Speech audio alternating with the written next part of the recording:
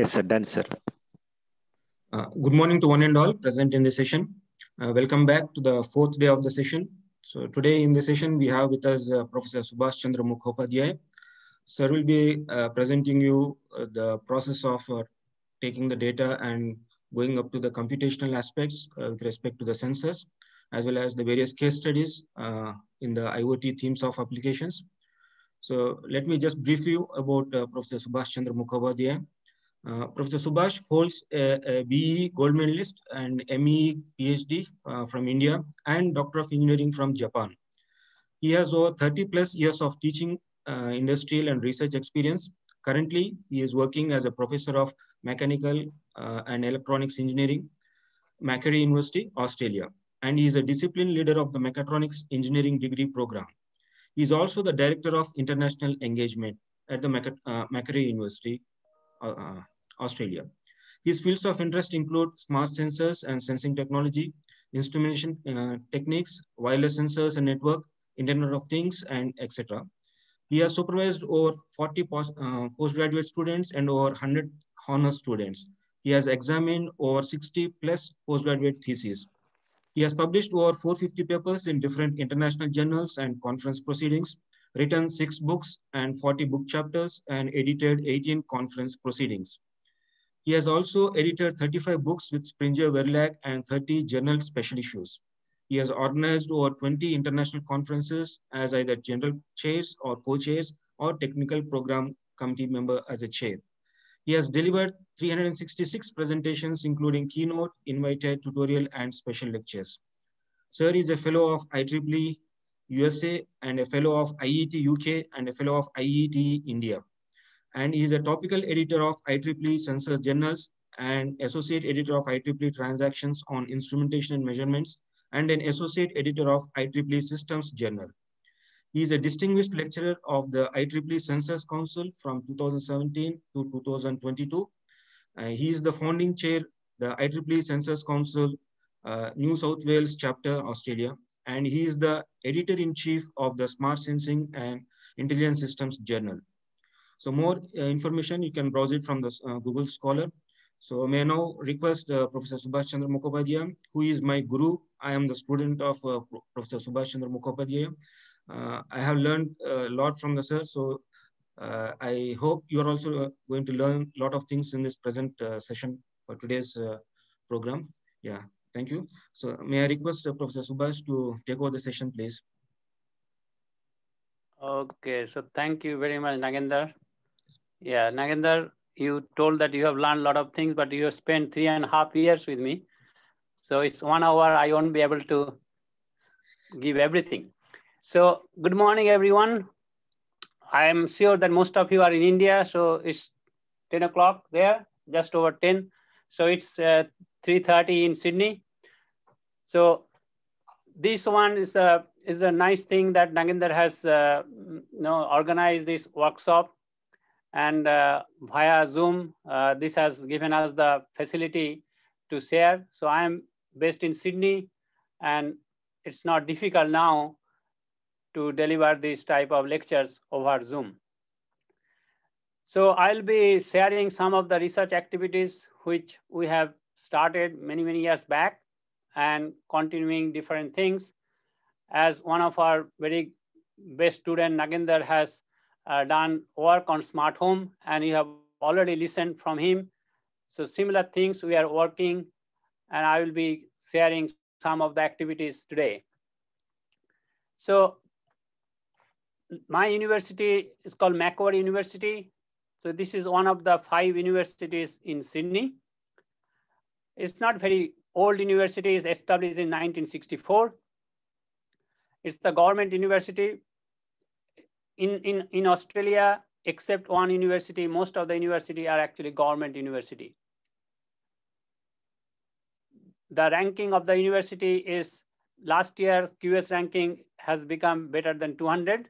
They're on 196.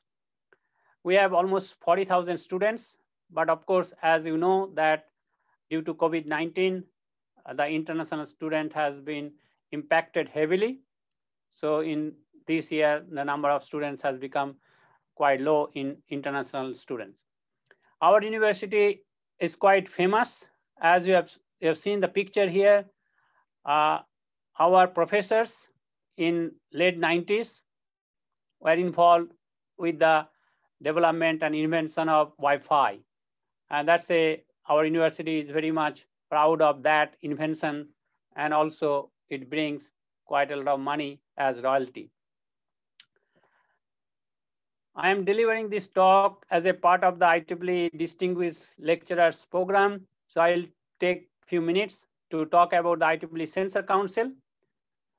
Many of you know IEEE Censor Council is very similar like any IEEE society, but it has the support.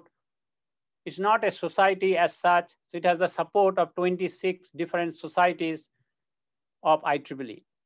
So whether it's the Instrument Measurement Society, whether it's the Engineering, Medicine, Biological Society, or Power Electronics Society, so they have the support on Censor Council. And the reason is that, as we all know, that sensors is fundamental. So many societies, they also involved with sensor-related activities. So that's why they have their support. So that's the website of the IEEE Censor Council. And if you see the website, this is one of the picture you get. So that's basically the executive committee members of the council. In terms of the council activities, they publish quite a few publications. The main one is the IEEE Censor Journal. The impact factor is just over 3, but it's growing. Also, they have IEEE Censor Letters, and they are involved with many other publications. One of the important publication is IEEE Internet of Things Journal. The impact factor is over 9. So it's doing very, very well. This is the growth of the IEEE Censor Journal. As you can see, number of article usage. So that's the article download, which is growing almost exponentially. And also the ranking is improving. So it started with 105 in 2002, and now it's 16th among the IEEE publications. In terms of the conference organized by the IEEE Censor Council, the main conference, which is the flagship conference, is IEEE Censor Conference, which is happened annually. And also they organize few other conferences. One of the conference called FLEPS, which started recently, happening in Manchester, and also Inertia. But IEEE Censor Conference this year, as you can see in Sydney, October 31st to November 3. I am organizing that conference, but we don't know yet. So this is the IEEE Censor 2020 happened in Netherlands last year. So IEEE Censor 2021 will happen in Sydney. We still don't know whether it will happen face-to-face or it will happen via Zoom. It all depends how the vaccine for COVID-19, how effective it will be, and then of course whether Australia will open the border for international travel without quarantine. So that's the call for papers for the IEEE Censor Conference. Anyone can actually search in the Google and you will get it details. Important thing is that June 18th is the paper deadline. So if anyone does research on sensors or Internet of Things enabled sensors or in similar area, that's the opportunity to submit the paper. So the paper is short paper, 3 pages plus 1 page for reference. So it's not a very long paper like the normal regular paper. So IEEE Censor Council, I am one of the distinguished lecturers. Whole idea of this is to share research activities among the fellow colleagues so that everyone is getting benefited from this. So the whole idea of this, that you can actually request any distinguished lecturer. There are 10 distinguished lecturers at the moment with IEEE Censor Council. You get the details in the website. And if you want to organize any kind of distinguished lecturer seminar, you can request the distinguished lecturer. These days, there is no need of travel. So it's not a difficult things. Only problem is the adjusting the time, and everybody will be happy to deliver a talk. Okay. So with that background, now I'll go to the research activities. Our group, we basically do research on sensor related activities. We develop different types of sensor, whether sensor can be used for healthcare applications or environmental monitoring or even industrial applications. And we try to make the sensors connected to Internet of Things, that means the cloud, so that the data will be available to cloud and anyone can access, being located in remote places. Now, sensor is very important. If we want to measure something, we like to know what is the actual value. So the error in the sensor is very, very important. Also, we want to improve our lifestyle, the environment where we live. And in order to improve that, we need to know what is the current value. And sensor provides that value.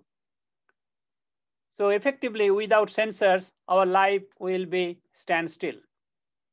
And that's the importance of the sensor area. And that's why you have seen that many IEEE societies, they support the Sensor Council because sensors are fundamental element.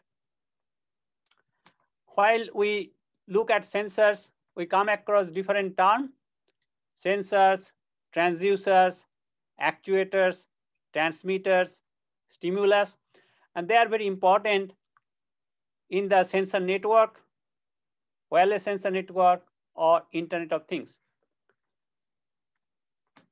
In my laboratory, we do research in two different ways. If somebody is doing master's, which is a short-term program spanning between 9 months to 1 year, we usually try to make sensing system using the readily available sensors. So the left-hand side, what you see are the sensors available in the market. So important thing here is to selection of the sensors, which will be decided by many parameters. Cost, one of the important thing, and of course the availability and the performance figures. You develop the smart interfacing circuit and connect to the wireless transceiver, and so the put data can be uploaded into cloud. In the right-hand side, you see the fabricated sensors in our lab. So if somebody wants to do PhD, which is a time quite a 3 years to 3.5 years program, you can actually look into making new sensors. So that's what we do. But doesn't mean that everybody needs to work on the sensors. I've got 12 PhD students at the moment. Not everybody working on sensors. 5 students working on sensors and many other working on electrical engineering, different aspect. When you talk about Internet of Things, many of you are attending this workshop from last 3 days. I know Nagendra has delivered some lectures and you know the basics. These are the 4 basic building blocks for making anything as Internet of Things enabled system. The fundamental one, of course, the sensor. IoT will not exist without sensor. Sensors are the most important element because you want to know what is going on, and that comes from the sensor. But sensors, the raw data, may not be meaningful unless we process them. So the processor, especially the embedded processor, is the second element for that. And then we need to upload the data into cloud. So internet connectivity is another important requirement. I don't say important, I say must. If somebody wants to do IoT, you need to have internet because you are accessing the cloud. So internet connectivity is the fundamental requirement for that. And of course, when you think of uploading the data in the cloud and the data is available to everyone, then security becoming very important. We do not really do research on security. We also do not do research on internet connectivity. In terms of the IoT protocol, we use the existing protocol, but our research is on sensor. But these are the main four basic building blocks for making an IoT system. So today's seminar, I will be giving you some of the research what we are doing. The big picture of one of our research is called smart home. Actually, Nagendra has done extensive research on that domain during 2012 to 2015, 2013 to 2015, during that time in New Zealand at Massey University, my earlier university in New Zealand. The whole idea of this research, smart home, is to provide an environment which is safe, sound, and secure, and also it can be for independent living. In the beginning, when we started the research, it was primarily for elder care, for elderly people, but later on, we realized that it is not only for elderly. Anyone who wants to live independently, this technology can be very, very useful. So why smart home? As we all know that people now live longer than before. This is due to the advancements of science, different types of medicines, good food, and also human beings become more health conscious. So that's why life expectancy has increased compared to 20, 30 years back. But unfortunately, at the age of 65, 70 and above, human beings are not only forced, but also the general rule in the society, get retired and they become fragile. And they are prone to different types of incidents. So they need some help, and that's why an accident can happen. But it's not only for the elderly people. If you see the picture here, this person's relatively young, in his 40s, used to live alone, and something happened, we don't know, but he has died in his home. Of course, everyone will die at certain stage of their life, but what is very unfortunate is that the dead body was discovered after 3 weeks. So that's one of the danger. If somebody alone living at home, if something happens, there is no one to help. And that's why the usefulness of technology come there. If we have technology, the smart home we are talking about, the system can help at the time of dire needs. So if you see the statistic, almost 35% people, both men and women category, are now living alone. So it's not elderly, it's anyone from 16 to 60 years, because they either study or they either work, not living in the same city. They travel maybe during the weekdays or even during the weekend, and living alone during the weekdays for work. So those type of situation. So what we do, if we have smart sensors and technology, and we can monitor the activities of the persons, what the person is doing, and those activities are checked as regular activity or not, then we can actually tell about the person's 24/7 different activities, and that can tell us whether the person is living a regular lifestyle. If not, then we can send some text message which will be going to any caregiver or maybe son or daughter or maybe near relative, and they will be checking what is going wrong. So that's the idea of this whole smart home. So you need lots of sensors. Sensor can monitor different appliances which are used for the person's life, whether it's a bed or whether it's a water usage or whether it's a televisions, whether it's any other thing. That will be decided by the person's lifestyle. So during Nagendar's PhD, as well as we have few more students, we have developed different systems. Some of the systems we have used our own sensor, and some of the systems we use sensors readily available, making at a system. These sensors are all wireless sensors. And as you can see, XB, ZigBee, that time was very popular. Now it's not that popular. There are different other things are coming. But when we used to do research quite some time back, that time ZigBee was very, very popular for these applications.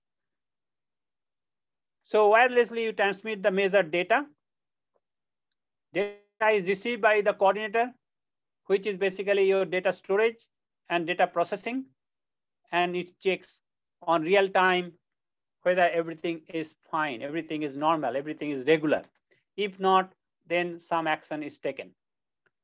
So we had a old house built in 1938, 2-bedroom house, and we used different sensors at different places in the house, and we monitored the activities.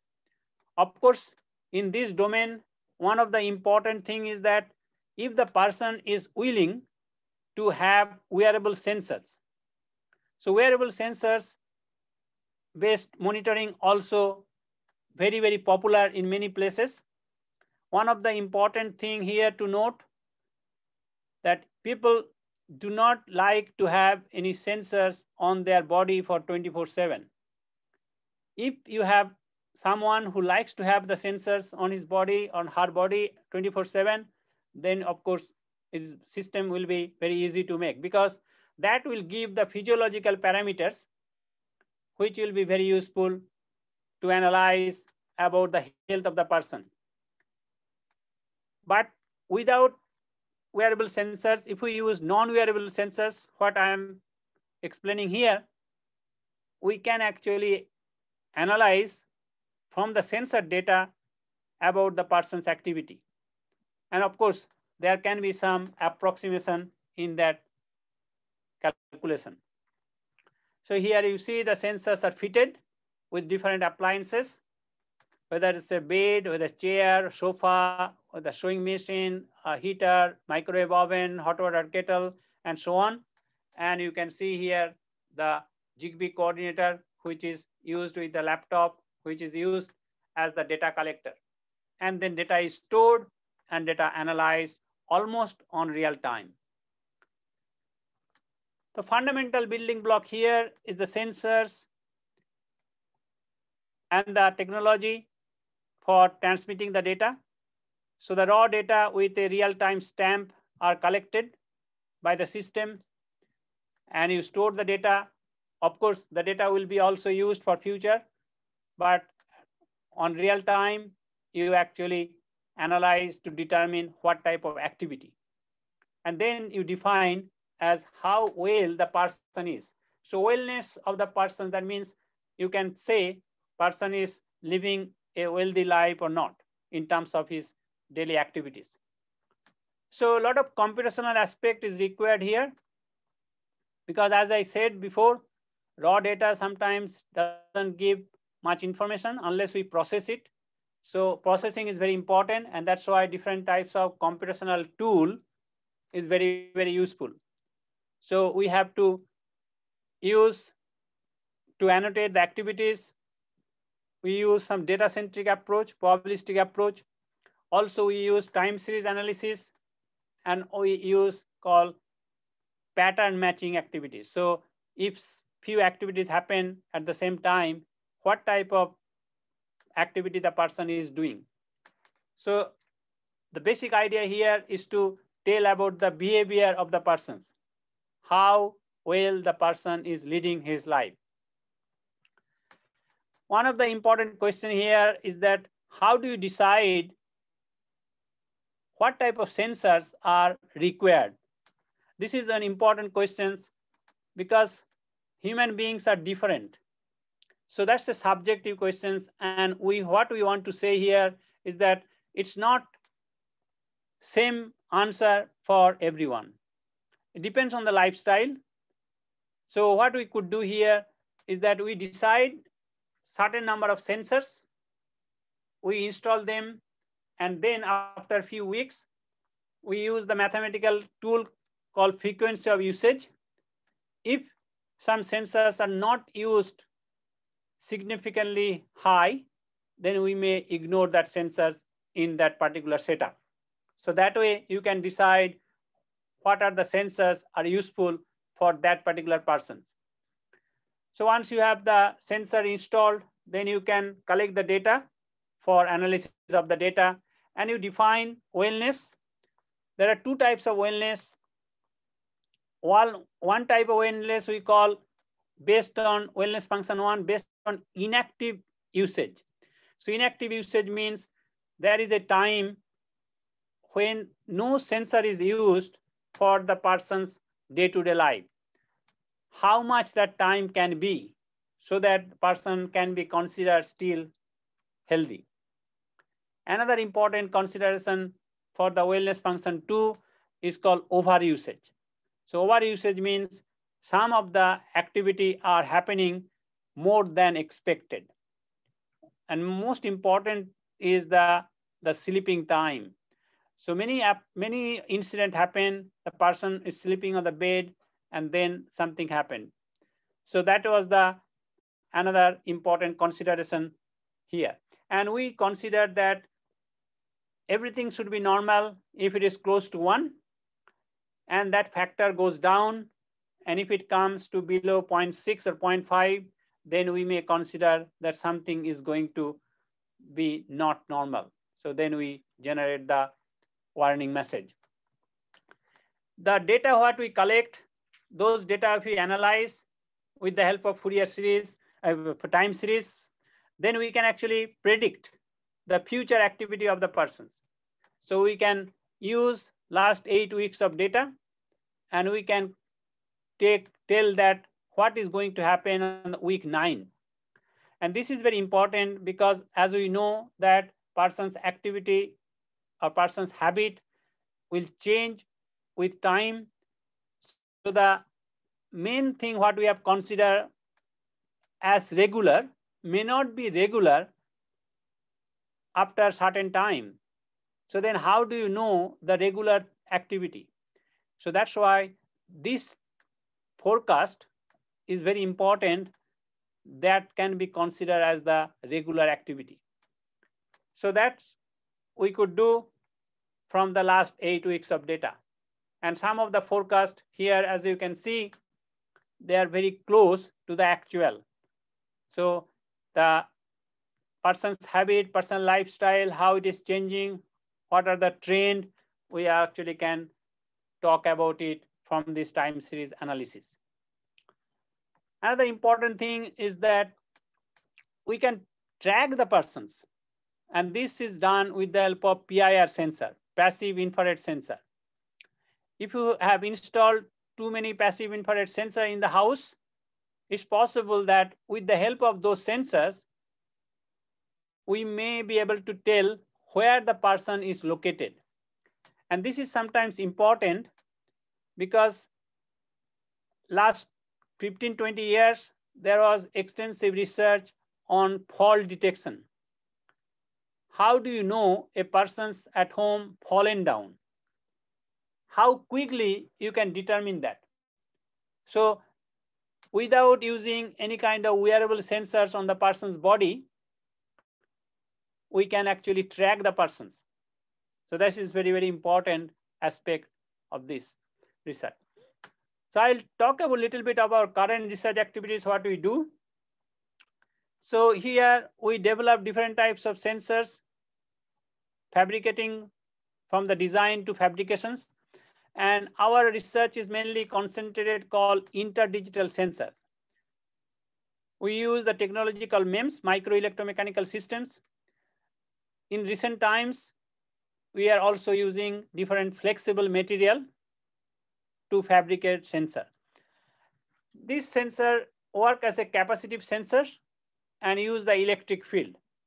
So if you think of the capacitive sensor, electric field from positive plate to negative plate, but of course we are not working with direct current, we are working with alternating current. So that means this positive and negative, they are instantaneous. So they will produce electric field. Electric field will pass through the material within the capacitor and they will change. What we do here, we measure the impedance. We call electrochemical impedance spectroscopy. Once we measure the impedance, we can measure the capacitance and resistance. So this sensor can be used as a resistive sensor, but predominantly it's a capacitive sensor. So here what you see is the MEMS-based fabrications. In this 4-inch wafer, we can get almost like 22 sensors. And as you can see, this picture, it's coming in the micrometer. So it's not very large. The spacing between the two electrode is around 50 micrometer, and the size is 2.5 millimeter by 2.5 millimeter. So it's 2.5 millimeter by 2.5 millimeter. And that's the sensing area, and that's the electrode where you connect for external circuit. So this is the electric field, what you see here. We call material under test, MUT. And here what we are showing is that by changing the spacing between the two electrodes, you can actually make the resolutions better. Another important thing what we do for chemical and biological applications, there are many things which can affect your result. So if you want to determine a particular things, for example, if you want to determine fat content in meat, or if you want to determine protein in blood, or if you want to determine nitrate in water, how do you make the sensor selective? So that's what when my students, they do PhD on sensor related applications, sensor related research, they try to develop a coating which is called molecular imprinted polymer. So they develop a polymer which can detect in the molecular level. So for example, a cancerous cell. So these are the research the student do. And this polymer has got different advantage. One of the main advantage is the storage. You don't need an environment where it should be controlled. So that's the big advantage. This molecular imprinted polymer preparation takes almost 48 hours. There are different steps which you need to follow. So I'm not going into the detail of that. And application wise, this is one of the applications where we can detect the bacteria, especially E. coli bacteria in meat. So that's the research one of my earlier students have done. And then another applications here where we can detect the contaminations from plastic bottle. So called DEHP, diethyl hexyl phthalate, coming from the plastic bottle and leached in water. So we can detect that type of application. So here very, very useful for health considerations. Another recent applications one of my student has done called early detection of the bone loss, osteoporosis. So the bone loss is problem for many, many people. Like in Australia, even out of 26 million people, around 4.1 million people are suffering from osteoporosis. So that's the big problem. In India, 90 million people are suffering from osteoporosis. Most of the time, people break their bone, they go to the doctor, and then it takes long time to even diagnose with the problem. Unless you diagnose, you cannot actually start the medicine. So that's the big problem. And this can help a lot because we can detect very early stage. So that's some result. And the sensor what we have developed, we can upload the data in the internet so that you can actually, doctor don't need to go to the doctor, but doctor will get the result from from the sensor data uploading in the cloud because of Internet of Things applications. So one of our dream here is that if you can make the sensors, that type of applications, and you have got few sensors as a sensor array, then it is possible that it can detect from urine, not from blood. So that's one of the applications we are looking into to make the sensor for that.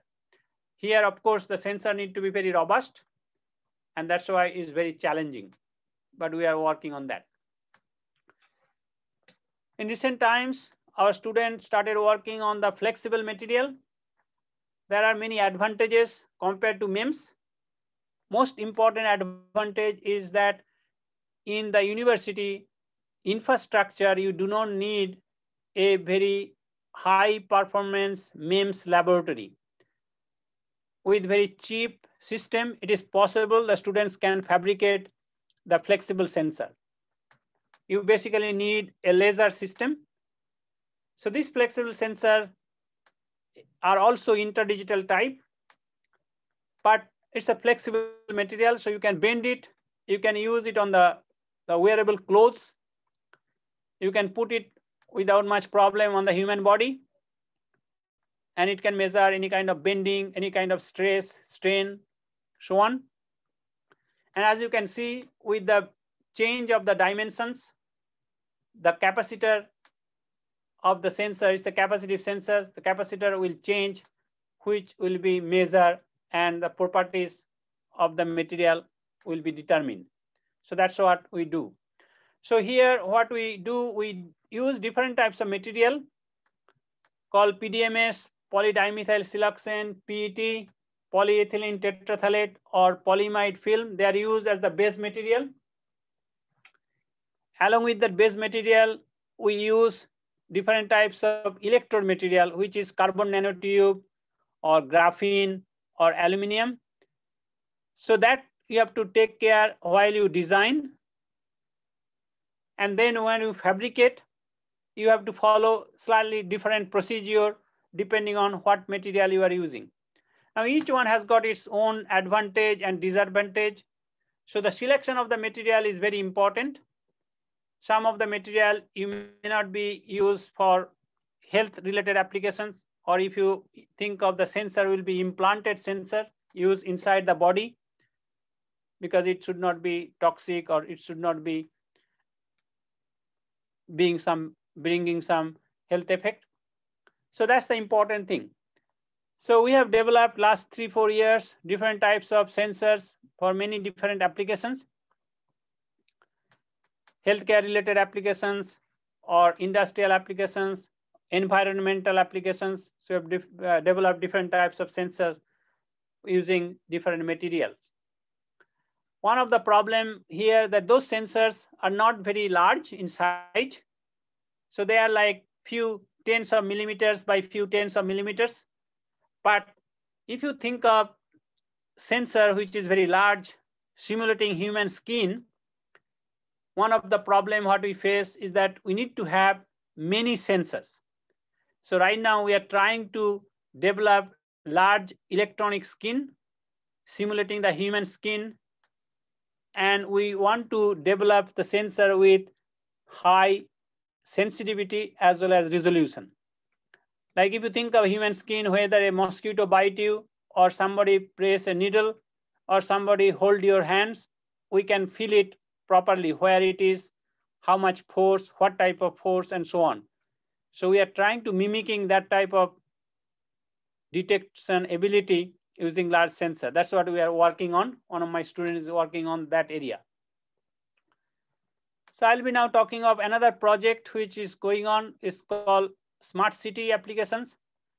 We have developed IoT-enabled node for people counting as well as ambient monitoring. So there are many ways you can actually count people. Either you use camera, or you can use RFID tag or Wi-Fi reader, because everybody has got phone, so Wi-Fi reader, or of course you can use people. Now, one of the application wise, we had some requirement. as we all know that for any technological system, we like to have it very cheap, low cost, but low cost is not everything. It also consumes very low power, and it should be able to detect. And then, of course, you should not divulge the identity. So those are the different requirements. And interestingly, you will find that pyroelectric sensor, PIR sensor, they fits the bill. So we used PIR sensor for that type of applications. There are many cities right now, these smart city applications happen. This pedestrian monitoring, people monitoring. So in Australia, we have in Melbourne and Liverpool, along with our system. In New Zealand, in Auckland, in USA, New York, in Ireland, Dublin, Spain, Barcelona. And you see many of them use camera. And also many of them use either 3G or 4G systems. What we have used here is called LoRa. LoRa1 is called long range wide area network. If you see LoRa, it is very similar like Zigbee or Wi-Fi, but it consumes very low power and provides long range. Theoretically, its range goes to almost 50 kilometers, but I would say after 2-3 kilometers, what we have seen in our experience last 2 years, it don't give you more than 2 kilometers. But up to 2 kilometers is quite good. So you need to have some gateway. So here, our developed system, we monitor people as well as some ambient parameters.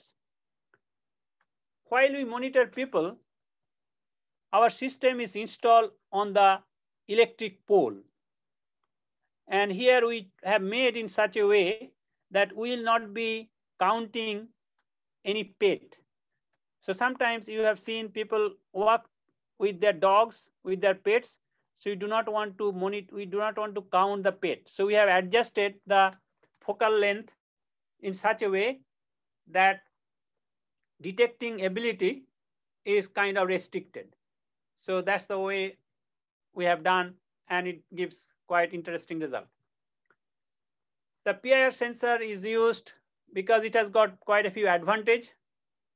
It's low cost, power consumption is very low. Most important advantage is that it does not intrude the privacy. And it works on the principle of movement as well as body heat. So that's what we have used PIR sensor for these applications. As we know, the camera is in many places, camera is used, but here in Australia, privacy is one of the main consideration. So we did not use camera for that. And we have an environmental combo where we can get many parameters such as temperature, humidity, pressure, carbon dioxide, total volatile organic compound. So that's very good. And this combo provides you I2C interface for easy connecting to the microcontroller. So that's the whole idea of whole electronics, what you actually need here. You need Arduino, PIR sensor, combo, then of course, everything based on solar panel. We have rechargeable battery inside. We use 6,000 milliampere hour battery. That battery has been selected in such a way that if you do not have sunlight for a week, your system will still work. But of course, we have solar panel, which is 6 volt, 6 watt, sufficient to charge the battery as well as provide the power for normal operation. We have also need to use antenna for the transmitting the data. So that's the electrical connection diagram of the system. And we have developed some algorithm. It's not exactly machine learning, but close to machine learning type of algorithm in order to avoid the measurement error of the PIR sensor. So PIR sensor gives us digital signal. Now, if one person enters in the focus length, and by the time the digital signal comes from high to low, if another person enters, then the digital high pulse extended. And of course, that does not tell you only one person, that is multiple persons. So how can you take into account the speed of walking along with this high signal to calculate multiple people? So that's what we have done, a little bit of machine learning here. And that gives us very good accuracy of count. Also, we have calculated how much is the battery consumption. So taking into account, we measure continuously, but we transmit only every 10 minutes. And we can say that it will give us around 4 days of backup with 3.7 volt, 6000 milliampere hour battery. Ideally, you should get like that, but because of the solar panel, you will have no interruptions of operation. So that's the fabricated system for experimental purpose. This node gives us the directional ability. We can actually tell whether the person going from left to right or right to left. And that's the installation to get the result. So we have installed not exactly this type of system, some modified systems in the many places, around 70 nodes we have installed around our university area, which is working for last 2 years. There are some issues though, due to Corona, maintenance has not been done properly. So this is our architecture of the whole system. So we have the sensor node, and every sensor node has got the LoRa, and the LoRa connected to the gateway. So there are many gateways around our universities. In fact, in Sydney, the IoT gateway, LoRa gateway is quite common now. And we use the network called TTN network, the Things network, not the ThinkSpeak. And we upload the data to cloud. And after that, we use the data for different applications. So we have developed some apps here to visualize the data.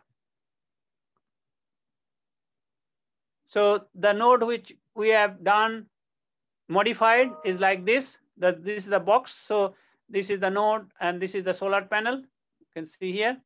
Here, this is the solar panel, this is the node. So around our university area, outside university area, we have many nodes. So this first node which we done, it was by 3D printing, but that takes quite long time. So we had to modify it to make our purpose. So these are the different results what we have got. We have developed machine learning to make the error very, very small. So as you can see, we get almost 99% accurate for the people count with the help of modifications of the calibration as well as the some algorithm development of taking into account for the long pulse. And these are the different results of different parameters coming out from the combo sensor. So you can see here, we can tell about the direction of movement as well as number of people. We can talk about the temperature. We can talk about the humidity, pressure, air pressure, carbon dioxide, or total volatile organic compound. So the combo sensor can give you quite a bit of different results, which are very, very handy for monitoring. Now what we are trying to do is to relate that with the different other parameters. So we have, I'm not presenting here, we are still in the process. What we have seen that this result with respect to people's count before COVID and after COVID, there is a significant relationship of this monitoring. So which will be presenting later on, not today, because we're still in the process of calculations. Of course, we are trying also to make this happen in the different WhatsApp applications in the apps. So in these apps, you can see in the phone different parameters, and also we can tell about different nodes and how many people is in the close by. So those are the different information you can get. So I'll finish with the last application, which is implanted sensor. Implanted sensor, basically, the whole idea is to use inside the body to address the lower back pain problem. Many people are suffering from lower back pain, they go for operations, and there are many issues.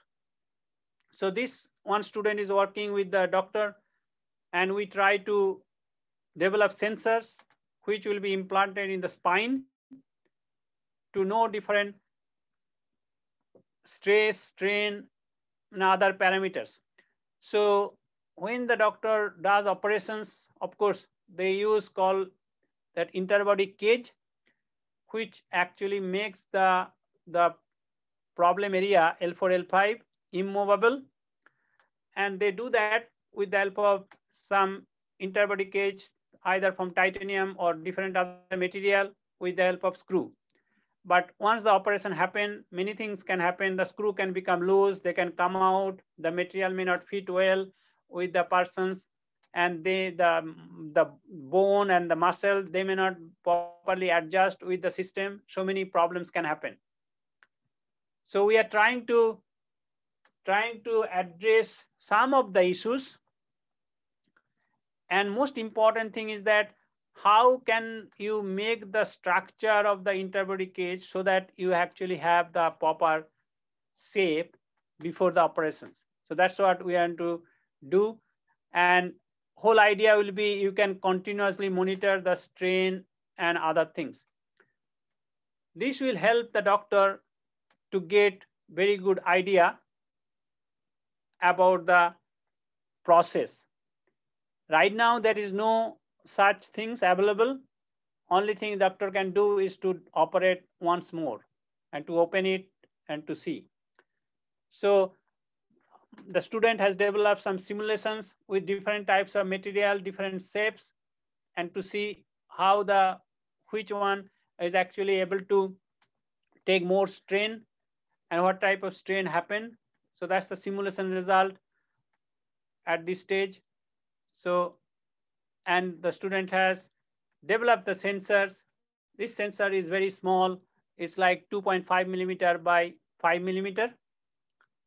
It's again interdigital sensors, and we are looking into whether we will go for the capacity measurement or resistive measurement. So as you can see here, the capacity measurement is giving very distinctive result with the strain, whereas resistive measurement, they only little bit difference at low frequency, but at relatively high frequency, you do not see any kind of difference.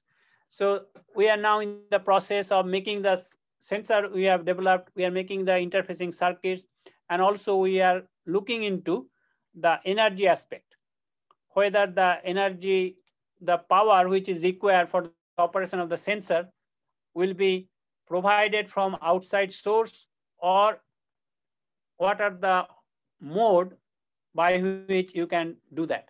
So those are the things we are now looking into. This is, of course, it's a very challenging project, and we do not think that we'll be able to make the in vivo study soon, but of course, there are lots of experiments need to be conducted before it goes for human trial. So I'll be finishing here, and I'll be very happy to take the questions. So basically what we do, we try to develop different types of sensors for different applications, and we make the sensors IoT-enabled sensors so that you can see the data in the cloud. And our big picture is to make those sensors for human wellness, especially in an environment where you can think of smart home, which provides environment where people can live independently. The system has been such that you can develop new sensors and which can be connected to the system without much difficulty. More and more, we see the new sensors are coming for human applications. So monitoring the human health with different new sensors is the new research, which is finding many applications. And in this domain, IoT provides a huge potential for that. And also with the IoT smart city, that will be coming more and more. Already we can see lots of new applications are coming up. How do you actually use the infrastructure more efficiently? So there will be more new applications in that area. So with that, I will stop here, and I will take questions now. Please feel free. to ask whatever you have in your mind. Thank you, sir. Thank you for your presentation. Yeah, may I now request the participants to kindly interact with the professor to clarify the various doubts. So participants can raise their hand or type their questions in the chat box. May I read out the question that was directly posted to me, sir? So one of the participants directly posted a question to me. May I read out that question, sir? Yeah, proceed, So I can see in the chat, is it? Yes, what is directly posted to me, sir? One of the participants directly posted to me, which is not seen in your chat box. I will read out the question for you, sir. I can also see some questions in the thing. Yes, okay. So plus first you tell what you know, then I will go through one by one. Yeah. Sure, sir. So which sensor is used to read the sound emitted by human body and transmit to the PC? I repeat the question. Yeah, I got the question. Yeah, so we do not have any specific sensor, but what we have, the flexible sensors, which we actually measure. We have measured the breathing rate. We have measured the breathing rate. So when the lungs pushes the air, so that change is reflected in the change of the dimensions of the sensor using our flexible sensor, and we can use that to monitor the breathing rate of the person.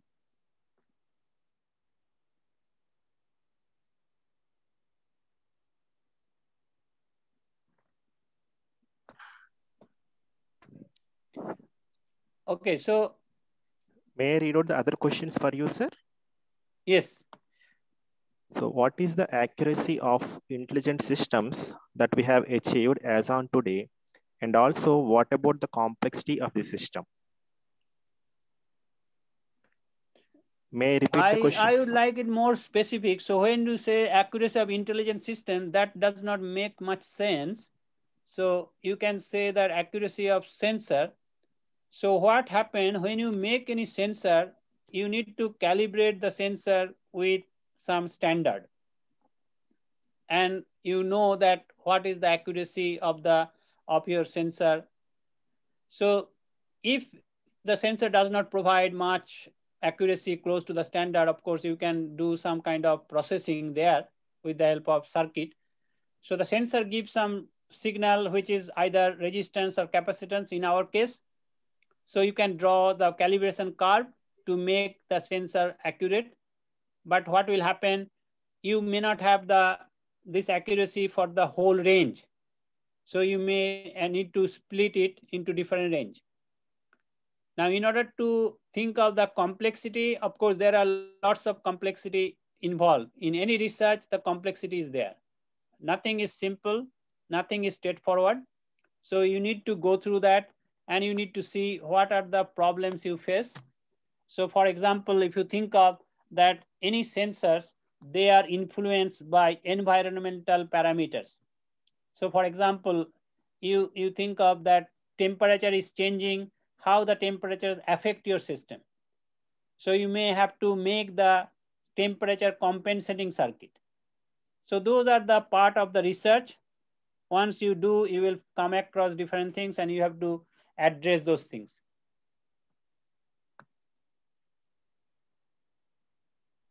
May I read out the next question, sir? Yeah, I can read one like osteoporosis detection sensor is currently available. Unfortunately, the sensor what I described is not available. The reason is, if you look into the sensor research, especially in the medical domain, nothing comes very easily because you have to go through different types of clinical trial, which takes long time.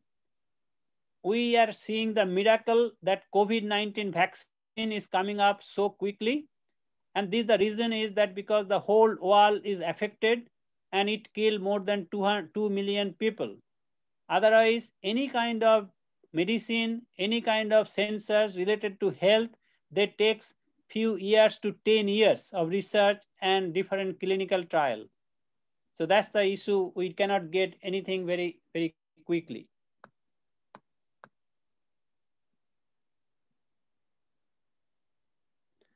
Is there some sensor which can sense and measure lumps in human body? I don't think what you have asked properly. See, one most important thing is the visual sensor. Visual sensor means using our eyes. So people try to mimic it with the help of camera, but the visual inspection is one of the main things. So if you think of the lump inside human body, then of course you need to go for MRI and other types of scanning system. Otherwise you cannot do, but the problem is person doesn't know before it actually happened in a big way. So that's one of the problem what we are trying to address for osteoporosis, is that if we can measure using the blood or urine, we can actually determine the specific problem at the early stage.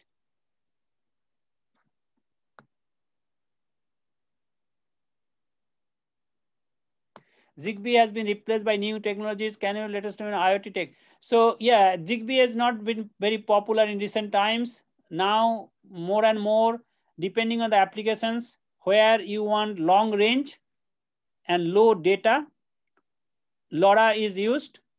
If you want more range, if you want relatively short range and high data, you can use Wi-Fi. So LoRa is becoming more and more popular in environmental applications where you do not need too much data. Of course, there are other types of communications depending on the applications. So if cost is not a factor, you can go for 4G or 5G related applications with different transmitter. But if your cost is the issue, then LoRa is the best.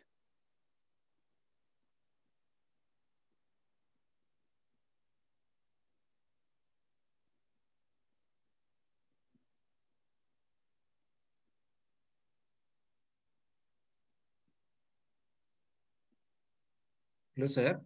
Hello, sir. Yes. Yes, sir. So just one small question is there, sir, in the chat box. For capturing images, which kind of sensors are available?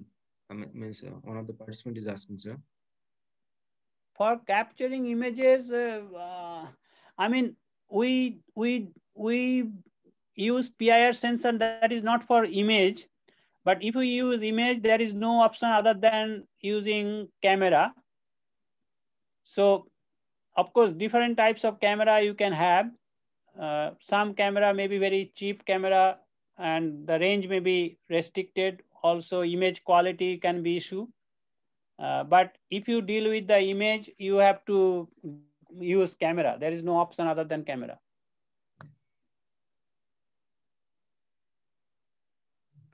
I'm trying to see whether any more new questions is there. Just one more question has come, sir. Yeah. How do we decide sensor appropriateness and cost effectiveness for any application?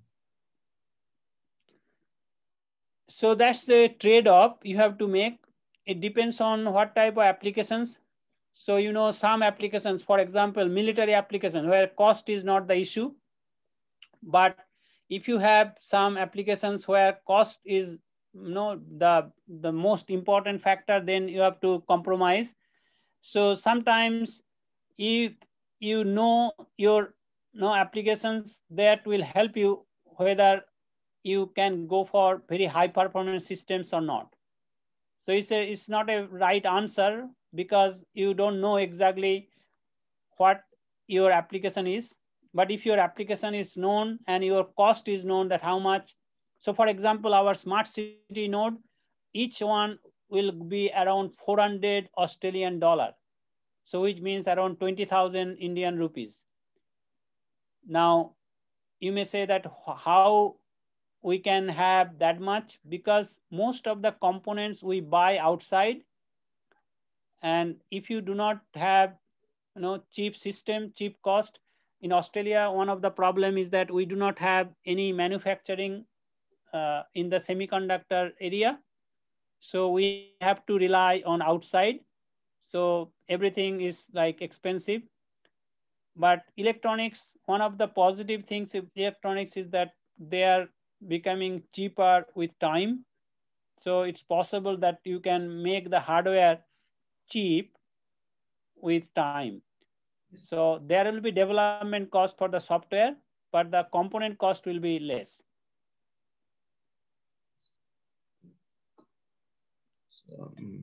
Any other questions from the participants, please?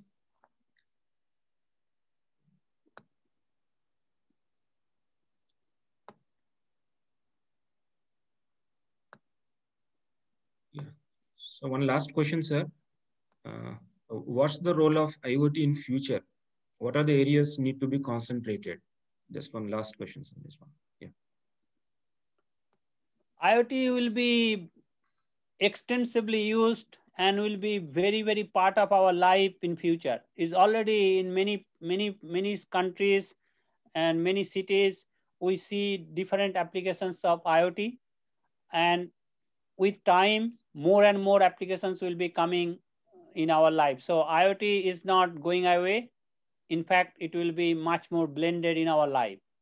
So it's good that we should be open-minded to see what are the different applications.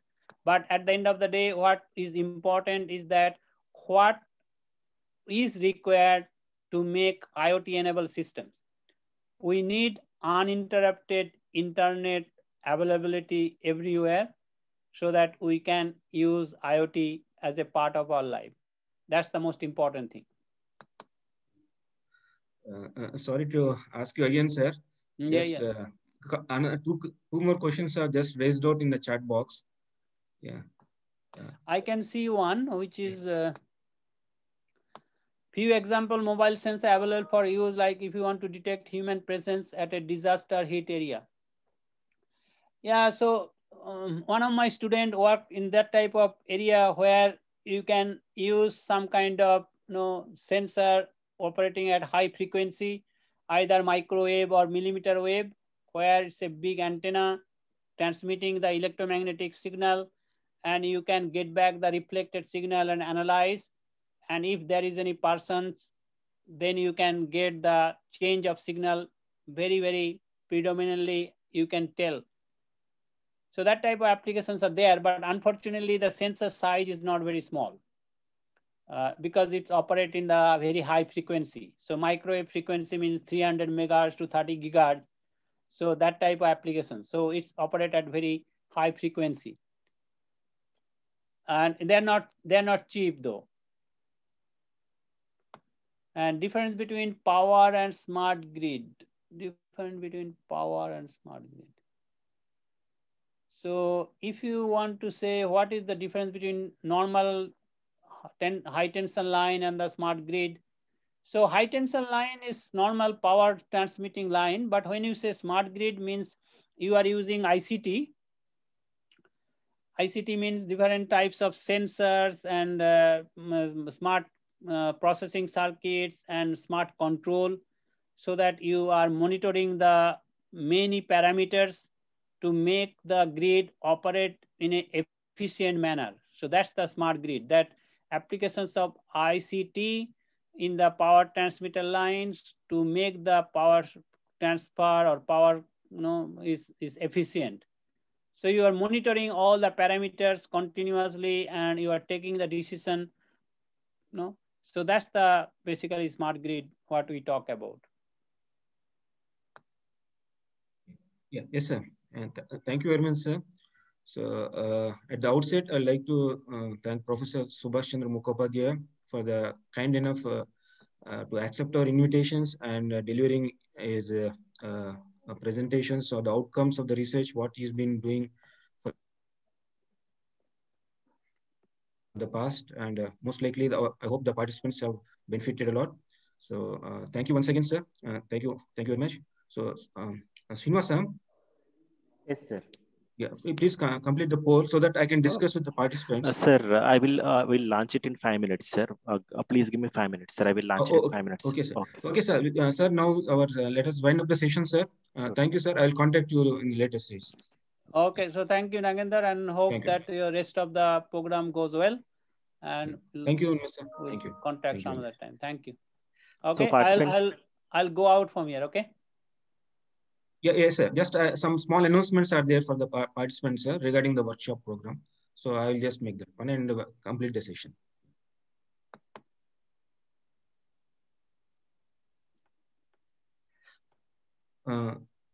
Just a few announcements for the participants, please, regarding the attendance. Some of you have posted that you did not attend. You are not clear about the attendance posted in today's WhatsApp group and Gmail. So so basically, we would like to ensure that your attendance is properly marked. So that is the format which the ATAL portal is asking us to submit the attendance. So we have used the same format and we have just shared with you about the attendance status. Yes, some of them names were not matched because the names in the Zoom meeting and the registered names in the portal, there is a mismatch in that. So to make sure that they are properly been considered, so please do send your registered email ID.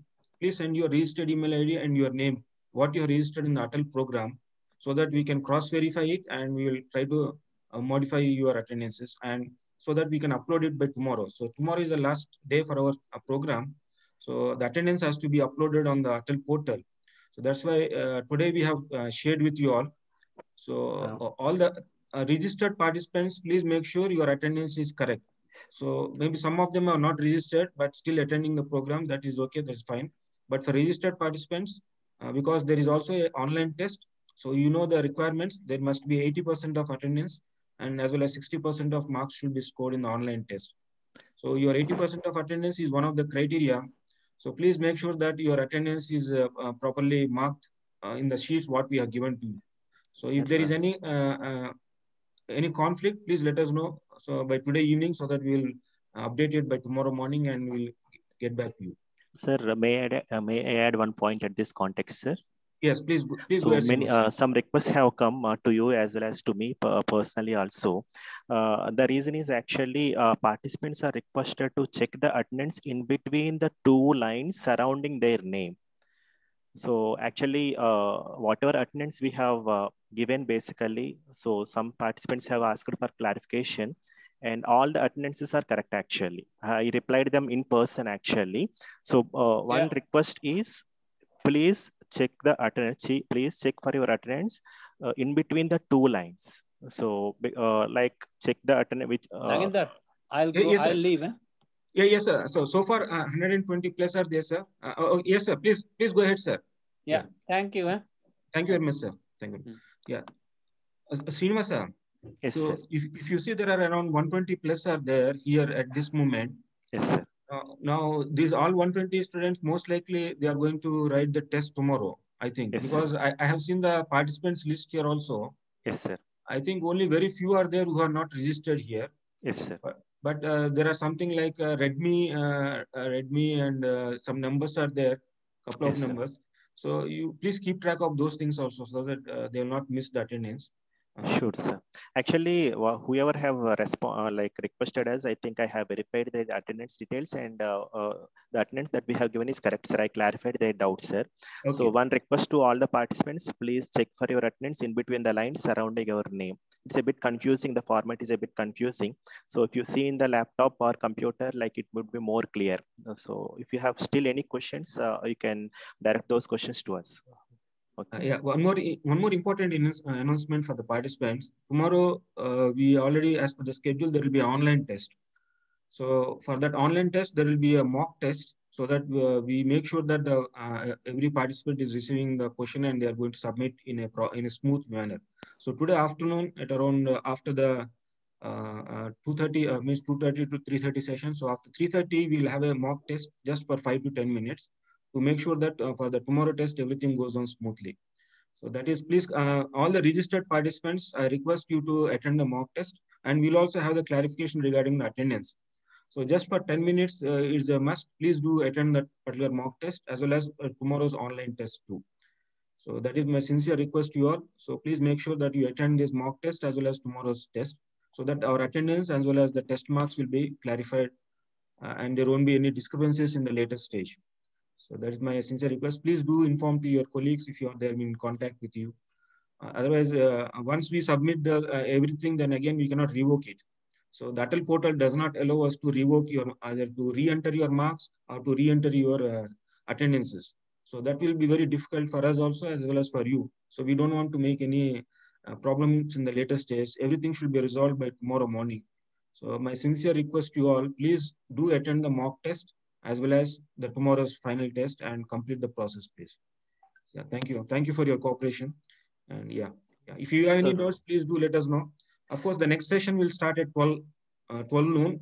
The slides related to that session has been already passed on to you. And I will request Professor Subhash also to share his slides so that you may be having some reference in the later stage. Yeah. So almost all slides have been, mock test time. 3:30 to 3:40, ma'am. I will send the mail and as well as I will send the WhatsApp message also. Any other doubts, please? So if anybody is having any doubts, you can interact with me and we'll see that the things will complete smoothly. Of course, internet issues are there as well at our place. So just only a couple of times there are minor issues. Please bear with us. Sir, a small request to the participants. I will launch the poll for this session along with the poll for other session, second session, next session, sir. So there is a small difficulty and I will, is it okay, sir? I did not get it, sir. May I launch the feedback for this session after a while, sir, along with the second next session, sir? Okay. Then along with the second session, you complete it. Yeah, sure, sir, sure. Okay, sir. So this session's poll will be taken in the next session, please. Sir, actually, there are some messages in the chat box also. Yes, it's a bit confusing. There's a format that is attendance report format that's there in the ATAL portal. The same thing we have adopted. So as mentioned, please check for your attendance in between the two lines surrounding your names. Okay, then I'll just open the sheet now from my screen. Yes, sir. Okay? Or you can open your screen and show. Sure, sir. I will share the screen, sir. Yeah, I will share you share your screen and open sure, them sir. and I will have do some that, clarification. Sir. Yeah, please share your screen. Yeah, that will be fine.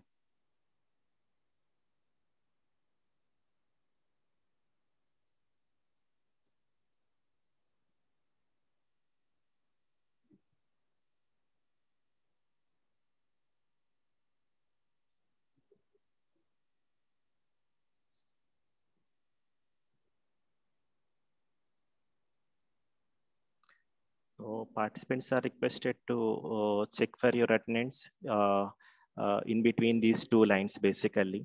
So most of the participants are getting confused that I think this they are taking as absent, basically. So please check for your attendance in between these lines, basically. So attendance is marked above the label. So that is the format that is given. So above the label, basically. So here it is marked as present, whereas some participants are getting confused. So this is given as present, but they are interpreting this with this absent actually. So please keep this in mind. If you have still any questions or doubts, feel free to ping us so that we will try to clarify your doubts. Thank you. So is it okay, sir? Nagendra, sir?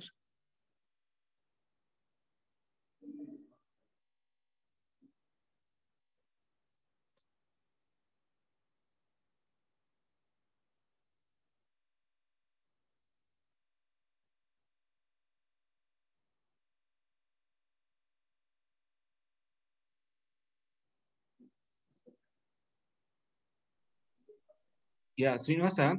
Yes, sir. That is a format that is taken, that is given in the portal, and we are adopting the same format. Yeah, hope I could able to clarify your doubt, participants. Sir, is it fine, sir? Yeah. I think it should be okay. Yes, sir. Participants. Yes, it's a bit confusing. I accept, sir. But that is what they ask us, yes, sir. To submit it. Yeah. Sir, I will launch the poll for this session along with the next session, sir. Yes, as I mentioned. Okay, thank you, sir. So I request the participants to join for the session at 12 noon, 11:50 a.m. so that we can start our 12 noon session. Yeah, thank you. We'll see you again at the next session.